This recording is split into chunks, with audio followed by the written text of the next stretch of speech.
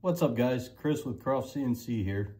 I just wanted to go video a hookup for the Triquetra CNC 3-axis touch probe and the CNC for Newbies Gecko hookup. I guess a lot of people have issue in hooking this up, so I'm gonna demystify some of it for us. The red wire from the probe body and the black connector, the black wire on the connector for the spindle, go to a plug-in, and I put this assembly on my Gecko. Let's see here.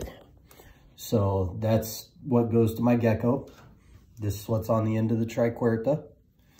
So on the actual spindle wire, the spindle clamp wire is the black wire, and that goes to the grounding block right here on the Gecko.